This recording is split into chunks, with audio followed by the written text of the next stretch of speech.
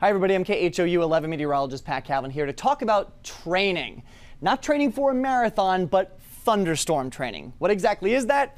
Take a look behind me. This is the radar loop from this morning. Notice a lot of green, a lot of yellow, a lot of lightning showing up here. All of this indicating heavy rain and thunderstorms. But notice how all of these storms are traveling in between these two white lines for a span of hours. That's training. Training is what happens when heavy rain or thunderstorms develop over the same area and they move over that area for an extended period of time. So what causes it?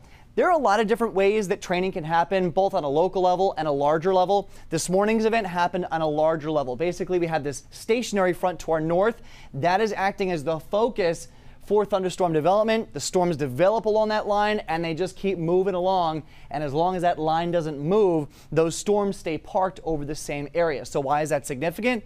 Because when you get heavy rain over a span of several hours, flooding becomes a concern. We've got flash flood watches in the green boxes there from East Texas all the way into Tennessee. And then on a more local level, we've got flood advisories starting to pop up in some of these heavier cells. And we've seen pretty impressive rainfall totals. Notice this bright band here right underneath that stationary boundary, indicating where we've seen totals over the last 3 hours, on average between 2 to 4 inches. Locally higher amounts, though, getting close to 8 inches in a few spots. Even here in southeast Texas, we've seen some pretty high totals. We'll have to keep an eye on this because if this continues as we go through another few hours, this is how flash flooding becomes a concern across the area.